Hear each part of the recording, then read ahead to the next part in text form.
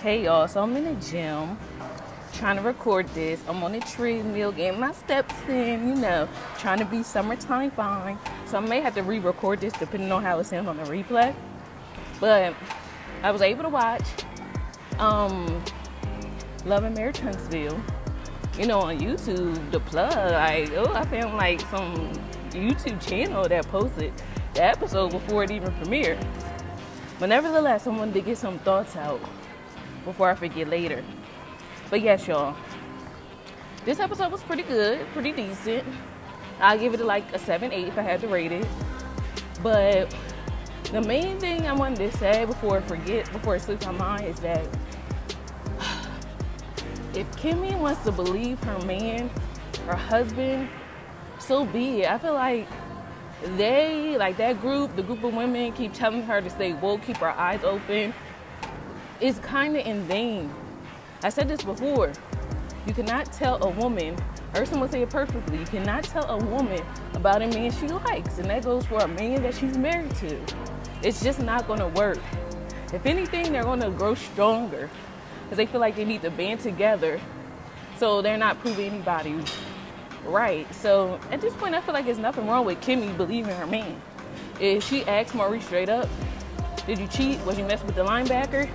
He told her no, and she believes that. I feel like, what else more can we do? At this point, just leave it alone. And I feel like there's nothing wrong with her believing her man, regardless of what the evidence says. She wants to do that, then so, it's her choice to look over it or accept it. That's just her choice.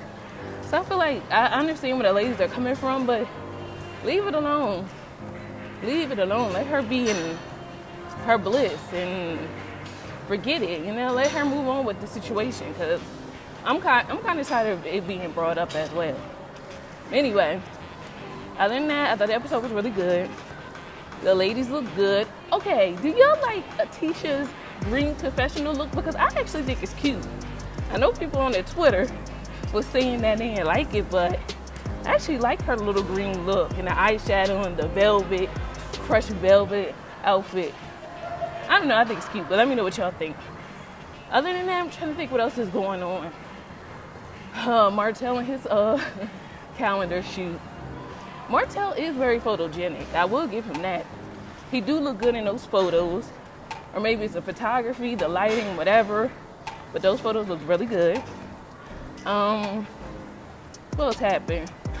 Miss Wanda asking Marcel about his secret apartment. Again, I like Marcel though. I know people say he gaslights, but I like his explanation. Sounded good to me. He never said that he was going to be transparent. And if he did have a secret apartment, why would he tell Miss Wanda? Look, man, I don't know. I just can't be mad at people that keep it straight up. It is what it is. If you ain't see nothing, then I ain't do nothing. They're those kind of people. He would be good in like a police interrogation. Like, I feel like he ain't snitching. He ain't giving up nothing. He really know how to answer questions. So, at the end of the day, again, I feel like leave it alone. He gave you the answer. Let it go. Breathe, stretch, shake, let it go. So that's that. And, who else? Y'all, I don't know how I feel about this Stormy girl. I don't know if I like her like that. I feel like she cusses a lot. And I'm pretty sure people on the show cuss, but I don't remember it being this many blurts out of cuss words in the episode before. I could be wrong. But that Stormy lady cussed entirely too much for me. And not to say I can't be around people that cuss, but I'm like, I don't know why I just noticed that in particular. And I feel like she wanted to be in the mix too much. Like, lady, relax. So that's one thing I ain't like.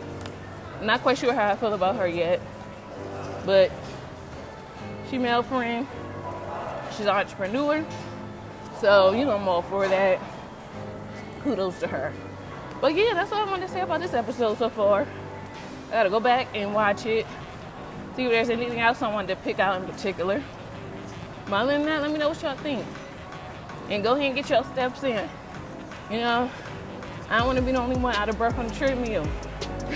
So after this, I'm gonna do my cool down and then get on the stair step.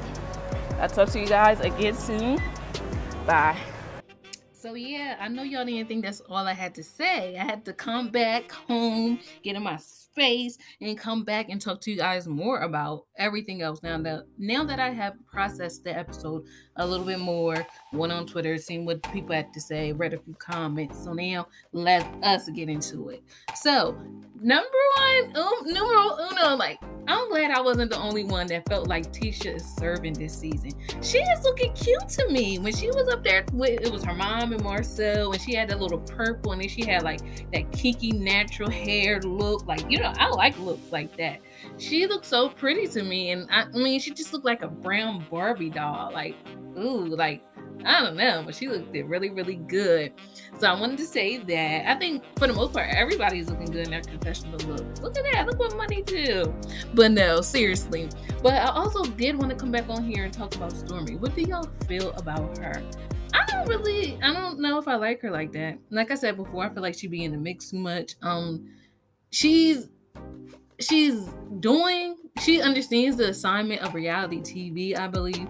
At the same time, I feel like just kind of calm down. I don't know how I feel about her, but we'll see as the season goes along. But right now, I'm not getting a great impression. But other than that, we also got to talk about Tisha's cousin. They smile up in your face, all around, wanna take your place. Those backstabbers. Like, I don't know how I could be like, I understand that they're family, but I would keep my distance from her if I was Tisha after seeing everything that I've seen. Because it's more so like, do you care more about family, or you care more about TV? Because family shouldn't do that. Family shouldn't go and talk about another family member to someone that thinks that they're an enemy. You know, if you think my cousin's an enemy, then I might as well be an enemy. Unless you really don't like your cousin like that. You know, that could be a possibility. Maybe Tisha, we're gonna see what else comes out of that pajama party, or what else comes out of Mel, Tisha's cousin, and Tisha. But right now it's not looking good for Tisha's cousin. I mean, I don't know if I'll be able to really trust her the same. I would forgive her, but trust her, I don't know. You know, I'll probably keep her at a distance, because it's almost like, where's your loyalty, sis? Like, is it with family or someone else? Make a choice. And also, I noticed a lot of people feel like Tisha uses her mom as her mouthpiece. And I would have to agree.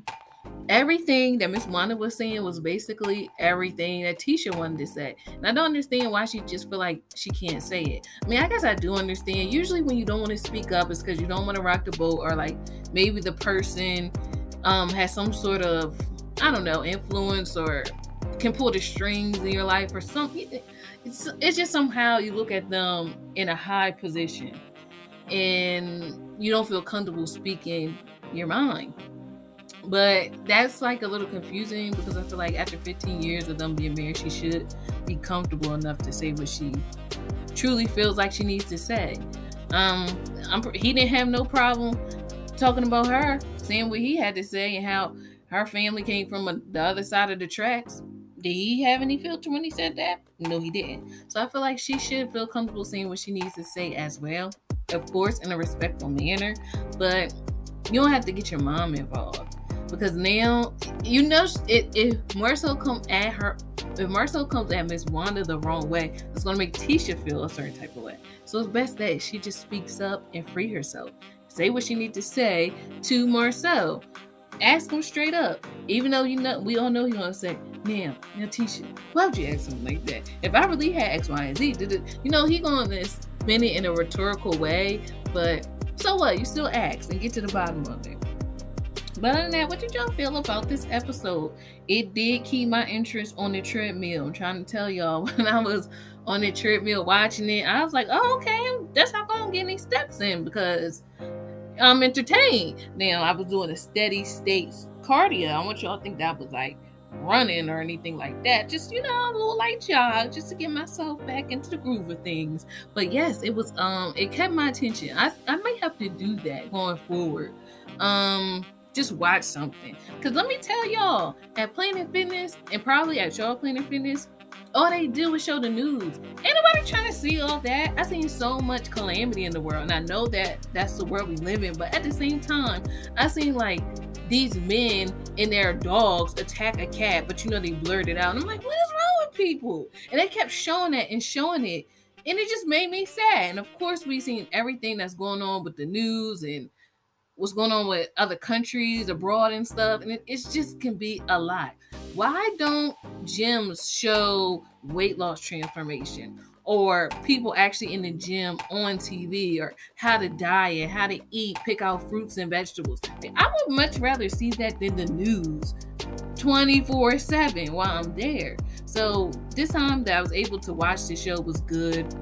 But look, what I'm gonna do tomorrow when I go to the gym, because I gotta find something else to watch. But yeah, other than that, let me know what y'all think. Thanks for listening to my little rant. I just had to tell somebody because I need people to know how I feel. But anyway, let me know what y'all think about this episode of Love and Marriage Huntsville. I think I'm gonna start going live. Like, maybe we'll do like a live on talk about the show. I'm gonna do a poll and see what you guys think. But other than that, we will talk again soon. Bye.